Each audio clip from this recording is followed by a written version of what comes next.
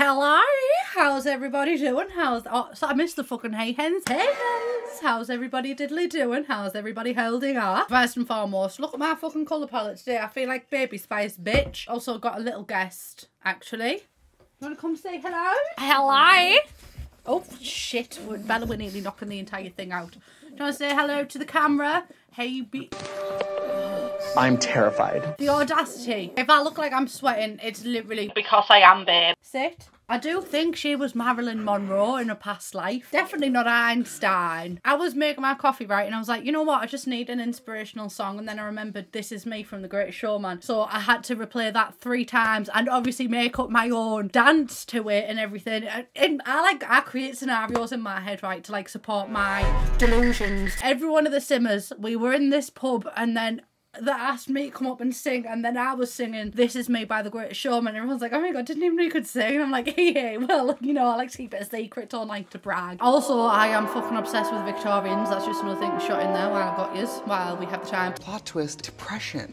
Today, fun little video, I'm going to be sharing my unpopular Sims opinions. But yeah, I reacted to your Sims opinions recently, and then I wanted to share mine. Listen, I have them. I have very unpopular opinions, and I am aware of this, so I've made a list. It's not an exhaustive list. This is not every single unpopular opinion I have. If you don't agree with it, that's to be honest, usually I do quite good in the Sims community. People don't usually tend to attack me. Thank you for that. I really appreciate it, but please don't attack each other in the comments, because if you ever watched that Fairly Odd Parents episode where everybody's the same and then Timmy just gets bored as fuck. Different strokes for different folks, babe. Whatever floats your boat. Different boats have different floats, you know? Do you know what I mean? Not every boat has a sailor. Some boats are a cruise.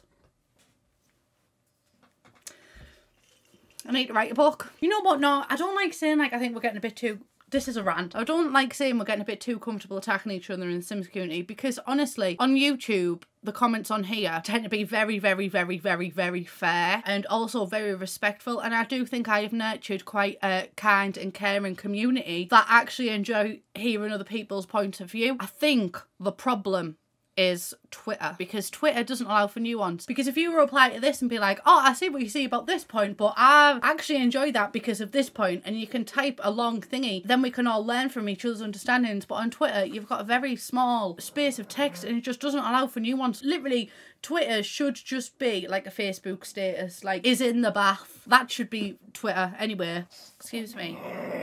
Don't shout at your mum. The first one that we've got. I don't like The Sims on slow mode or a short lifespan. That is my first unpopular opinion. Honestly, I can't stand it. And I have installed mods to make the lifespan even shorter before. And that's why I like The Sims 3 so much, because I clearly have a very unique taste towards gameplay. Like, I focus everything on birthdays, and I don't like my Sims living too long. Bit worrying, actually, much to unpack. And that's why I like The Sims 3, because it was so customizable that I didn't really have to install mods, because I could just check out. Like, I'm not being fucking funny, but toddlers being toddlers for 7 days is way too long for me, babe. Honest, nah. Babies, I have babies at 1 day, toddlers at 4 days, children at 7 days, teens at 12 days, and then adults, we'll get onto that point later. That's the first one. And I know that Kayla's doing a short lifespan, and she said to me that she just doesn't have time to do anything. That is my gameplay, and I play on fast mode, speed 3, babe. I just get so bored, and that's not just a problem that's like in The Sims 4, it's a me problem.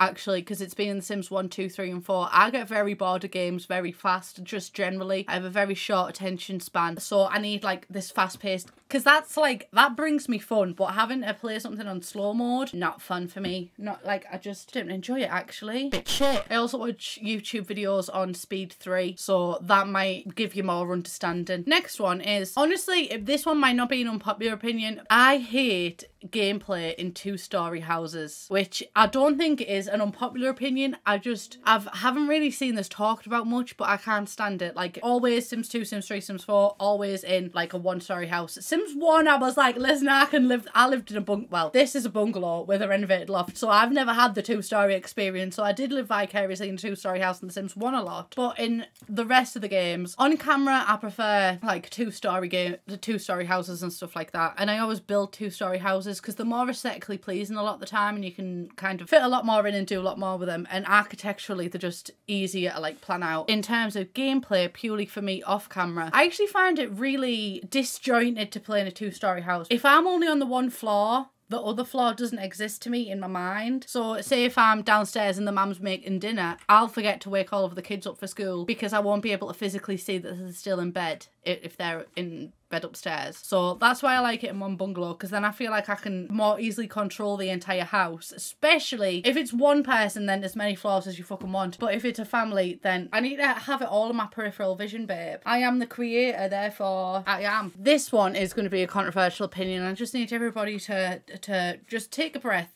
before I say this. I see a lot of things online that The Sims 4 is so shit that building is good, if that makes any sense, because building hasn't really been that much of a popular thing in terms of like content and what people will consume and stuff like that. Like people have always downloaded houses, people have always built houses, etc, etc, but it tended to be like storylines and Sims and creator Sims, like summer themed creator Sim was what people tended to consume a lot. And then now in The Sims 4 we really consume build videos a lot. Like build videos have fucking blew up in The Sims 4, and I see some arguments that that's because the gameplay is so shit that we just have building to rely on. I don't think that's the case. I don't think that the gameplay is so shit that it makes the building look good, which building's never been fun really before.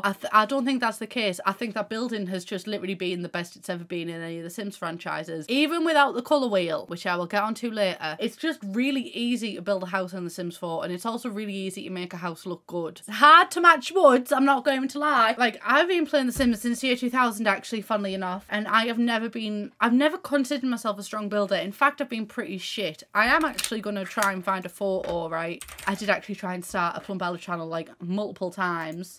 Oh, I found her. This is my build in The Sims 3, and I mean, this has been me since I've been playing the game since the year 2000, babe. So I don't necessarily think that it's because The Sims 4 gameplay is so shit that it makes building finally look good. I think it's that building has just become a lot easier and a lot easier to make look better. But that's not to say the gameplay isn't lacking, because it most definitely is. However, also I will say, not an unpopular opinion, I think a lot of us are holding this opinion because I see a lot of people starting to have fun with The Sims 4 gameplay again. I think that The Sims 4's gameplay is improving, my darling, actually. Next up. Woo, I'm sorry, I feel like I'm going to be fucking cancelled every single time I say this. I do not miss the colour wheel, babe. I do not miss her. I don't think she's necessary in my life. I think I get on just fine without her. And this is exclusively for objects. Objects only. Literally, like I couldn't go, I would like it for walls, I think. Or maybe just create a style for walls or something. Like I wish we could colour different panels or something.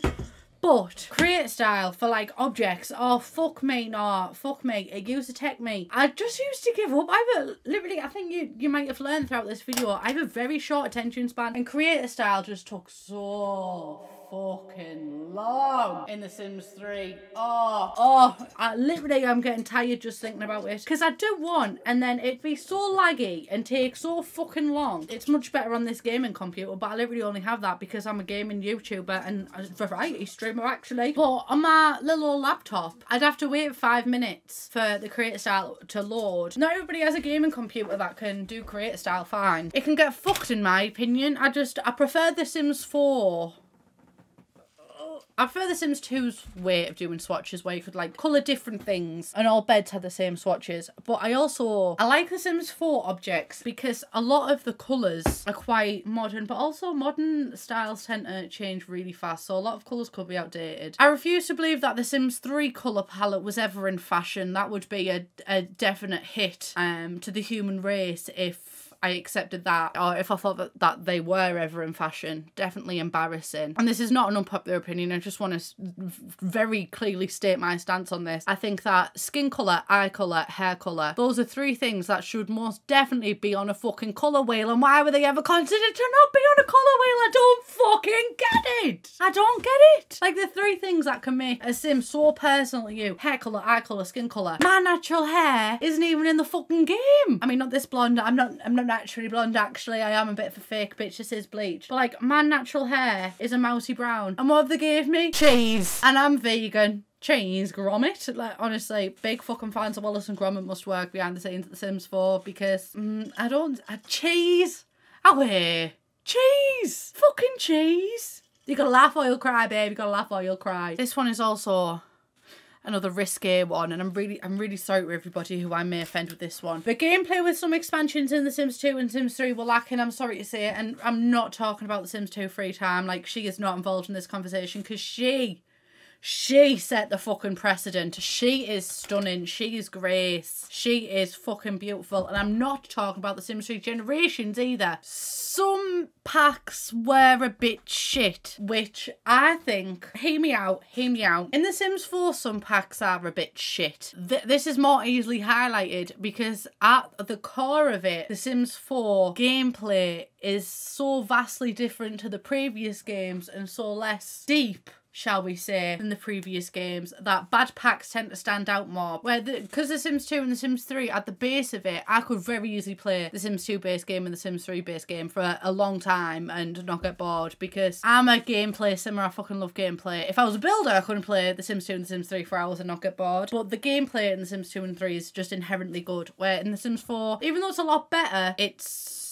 still lacking compared to the earlier games, so bad packs tend to show more. But The Sims 2 and Sims 3, bad packs are more hidden because the general base game is so good. Unpopular opinion, I do not care for pets in game. I find them to be I find them to be more annoying versions of toddlers. I liked them in The Sims 3 because they were more controllable and they had little animals and also more variety of animals. And I liked the hamsters in The Sims 2. I have been made aware that the cages weren't the proper size though. But if I can't control them, I don't want them. So like, I literally, cats and dogs, people rave about cats and dogs. I thought the pack was a bit shit for me personally because I'm just not interested in animals in games, specifically animals that I can't control. Also, things that I don't really care about. Adults in any of the Sims games.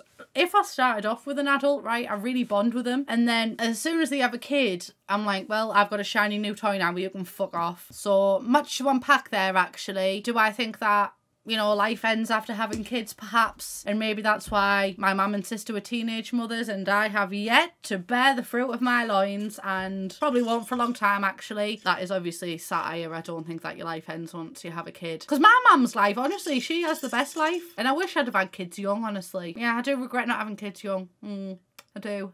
Because my mum got pregnant at 17 and my sister got pregnant at 17. And like, I love their lives. You know, everything worked out good for them. It was a struggle, but it's also a struggle having kids late. Although I will say, I think things are different anyway. I think things are different in America, but we're getting on a whole nother fucking topic here anyway. I'm not promoting teenage pregnancy or anything like that. I am not. But teenage pregnancy is also my experience. So do you know what? If I say that, I am not mad about the fact that my mum was a teen mum, because my mum is a brilliant mum. And I also think, do you know what? Young parents get looked down upon all the time. You can be 40 and be a shit mum. My mum was a fucking amazing mum. Thank you. I get really heated whenever I think that Julia's being attacked, honestly. My mum's a fucking amazing mum. She's an amazing woman. I'm gonna cry.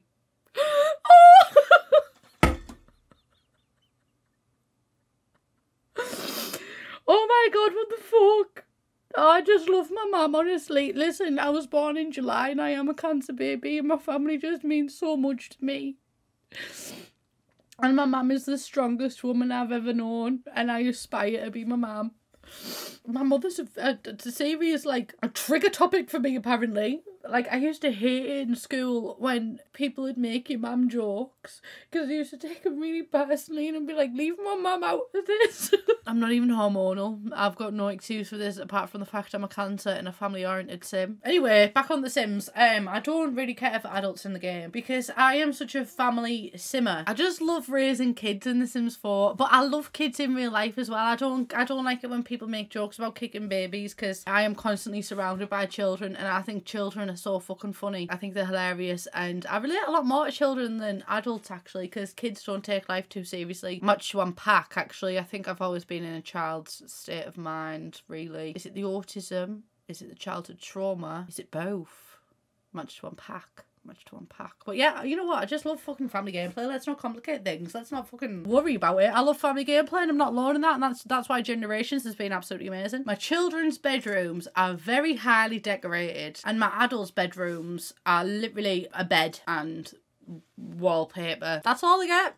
Sorry. Do I have any more unpopular opinions? Listen, I think this video has been an emotional roller coaster for me. Would you just believe me if I said I'm actually the most stable I've ever been in my life? And do you know what? I have healthy emotions now. Like, I'm crying over how much I love my mum and not crying because I genuinely think that life is going to end. I'm happy. Bit delusional, but I've always been, bitch. It's the genetics, innit? But thank you all very, very much for watching. Please subscribe if you haven't already, although you know what? You might not want to, but so... This is brave, this is bruised, I am who I'm meant to be, this is me. Thank you all, love you all. Bye!